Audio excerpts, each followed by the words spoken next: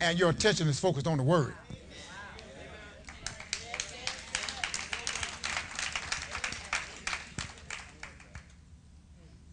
Therefore, in all of our getting, we need to get an understanding.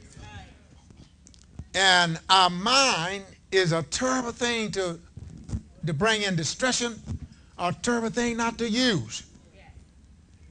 And so we're dealing with, the battle is won in the mind, never physically, never won in the flesh. Because nothing that we do is just the flesh. It has to be programmed in the mind. In Romans chapter 12 and verse 1 through verse 2, the Life Application Bible said, and so, dear brothers, I plead with you to give your bodies to God. Let them be a living sacrifice, holy, the kind he can accept when you think of what he have done for you. Is this too much to ask? Verse 2, don't copy the behaviors and customs of this world, but be a new and different person with a fresh root renewing in all you do and think. Then you will learn from your own experience how his ways will realize satisfaction to you, will really bring satisfaction to you. Now, when sacrifice, according to God's word and God's law, a priest would kill the animal, cut it into pieces, and place it on the altar. Sacrifice was important, but even in the Old Testament, God made it clear that obedience was better than sacrifice. Obedience was better than sacrifice. He said to Samuel to tell Saul, in the Life Application Bible, he said to him, Samuel replied, have the Lord much pleasure in your burnt offerings and sacrifice as in your obedience. Obedience is far better than sacrifice. He is much more interested in your listening to him than your offering the fat of rams. And so if we can, come and give God this and that, but if we're not obedient,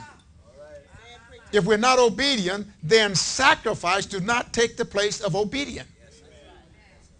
As Sister Mason was saying, or Sister Hayne was saying, she was saying that she thought she could do it her way. But it wasn't until she got in line with God's word. And God have a way of breaking us down. He'll break us down until we fall in line or fall out.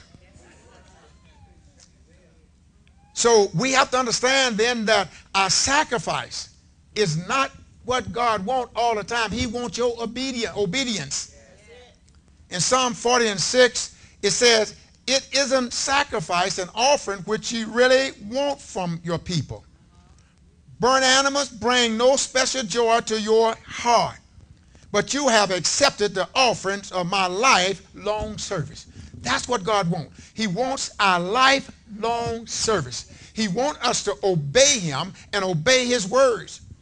Amos writes about this, and Amos 5 and 21 said, I hate your show and pretense, your hypocrisy of honoring me with your religious feasts and solemn assemblies. I will not accept your burnt offerings and thanks offering. I will not look at your offerings of peace. Away with your hymns of praise. They are mere noise to my ears. Yes, I will not listen to your music, no matter how lovely it is. I want to see a mighty flood of justice and tolerance of doing good. I want to see you doing good. I want to see you doing what's right. I want to see you doing what's right. Now, what is God saying? He is saying he only wants what is best for us because he gave his son to make our new life possible. We should joyfully give ourselves as living sacrifice for God because God gave his son. Now, Christians are called not to conform to the world with its behavior and customs that are usually selfish and corrupt. We're not to conform to the world. That's why we can't do everything the world do. We can't do everything they do. We have to remember one thing that I thank God for, that our parents was rigid, but they did teach us respect. No child could say, to call a grown person by their first name. Do I have a witness? They was Mr. or Miss. No, sir. Yes, sir. No, ma'am. Yes, ma'am. You don't even hardly hear that now.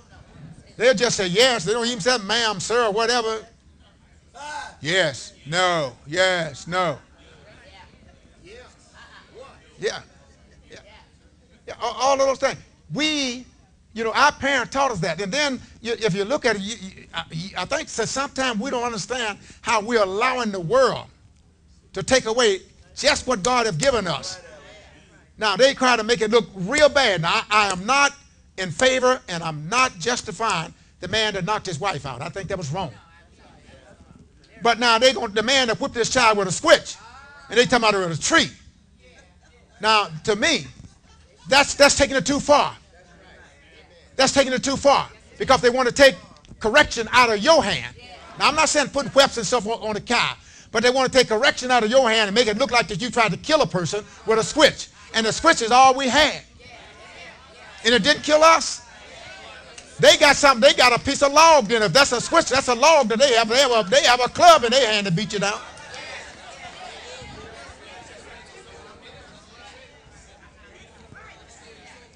There's something. Do y'all understand what I'm saying?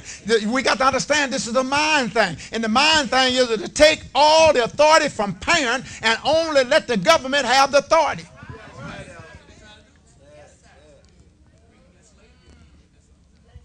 Thank you, Lord.